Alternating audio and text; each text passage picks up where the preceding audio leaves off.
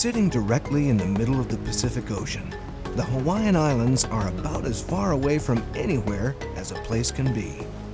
Over 2,000 miles to Los Angeles, 4,000 to Tokyo, Hawaii is the essence of isolation. And with the beautiful weather, scenery, and miles of sandy beaches, there's no better place to get away from it all. Here on Maui, streams of excited visitors are welcomed each day through our airport. While just around the corner, ocean transports have traveled far across the waters to deliver everything a person could desire. Well, almost everything. There is one commodity not found here in these ports. To bring it here by boat would require a team of the world's largest tankers, delivering hundreds of times all their other cargo combined. This simple commodity is fresh water. Okay, it may not be the most glamorous thing, but there's very little life without it. And here on a tiny island deep in the Pacific, facing the demands of a growing population and vast acreage of agriculture and industry, it's no easy task to supply it. Fortunately, Mother Nature has provided us her own elegant solution behind a perpetual mist of clouds in the rainforests of Maui. Across these mountaintops and canyons flourish a lush forest like no other. Rising up from a floor of densely carpeted moss, everywhere there is life.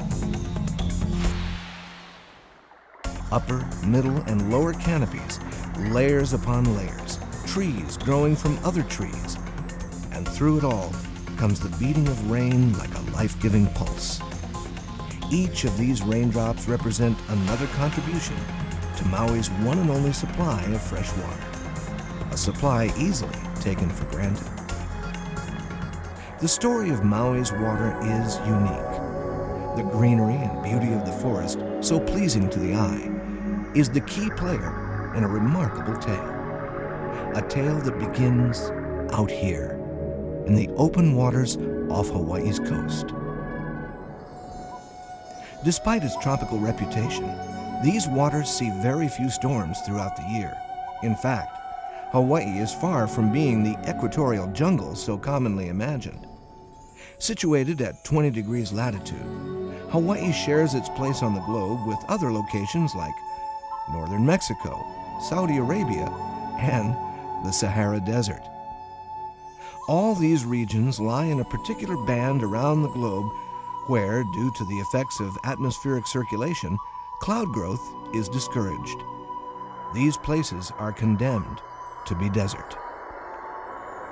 What makes Hawaii unique, what keeps it from being just another piece of desert, begins with its placement in the middle of the ocean. Across hundreds of miles of water, there blows a perpetual northeastern breeze, known as the trade winds, named for the favorite route of seagoing merchant ships that became dependent on these reliable breezes. Wave after wave, the trade winds approach as an invisible river of air, just waiting for something to reach up and grab it. And that's exactly what happens as the trade winds strike Hawaii's northeastern mountains. As the air is forced up and around these steep mountains, it's cooled and condensed into clouds, which become darker, heavier, and finally overflow with rain. While the open ocean around Maui receives only about 20 inches of rain a year, just a few miles away at the top of these peaks, there falls over 420 inches a year. What would normally be a desert becomes one of the wettest places on Earth. The first thing this rain encounters is the upper canopy of the rainforest, a rooftop of ohia and koa trees. Beneath this shelter lies a much darker world, the understory. With only limited sunlight, it's not an easy life for many plants, or some insects for that matter. The dark and wet conditions are too inhospitable for honeybees, leaving the task of pollination in the hands and mouths of other creatures, most notably birds and night-flying moths. Some species exhibit traits that are uniquely adapted to this purpose, like long curved beaks for reaching deep into flowers. And some flowers having nothing to attract, will grow and fall away without ever opening up. The most common plants that thrive in this environment are the ferns, a countless variety of mosses, vines, and lichens. All these residents make the rainforest the ideal conservator of a watershed. Shade cast by the upper canopy helps minimize the drying effects of evaporation, while in the middle canopy, fog passing through the abundant leaves and branches will condense and drip to the ground. As all this water reaches the surface, it encounters the sponge-like mosses that blanket the forest floor. These help to slow the rate of runoff, an important consideration on a small island where an entire river can drain away to the sea in a matter of hours. The volcanic rock that makes up the Hawaiian Islands is permeated with cracks and fissures, making it so porous that surface water quickly becomes groundwater. Supplied by the reserves of the rainforest, trillions of gallons of precipitation filters its way through the volcanic interior. From the mountains down to the shore, Maui is filled with water. Back on the surface, rivers and streams cascade from their high peaks and enter the world of man with a breathtaking display of waterfalls and pools. Many parks and trails exist around the island where one can experience the beauty of the rainforest firsthand.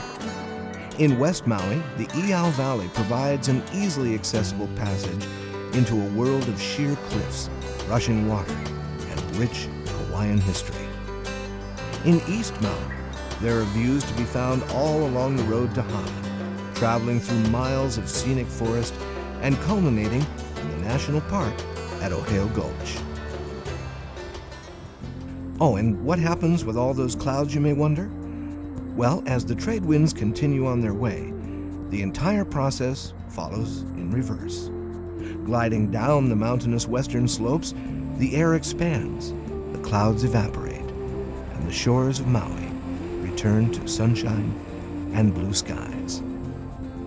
It's all a result of a magic combination like no other in the world. Steep volcanic peaks and tropical waters, the sunshine and the rain, lush forest, and beautiful beaches.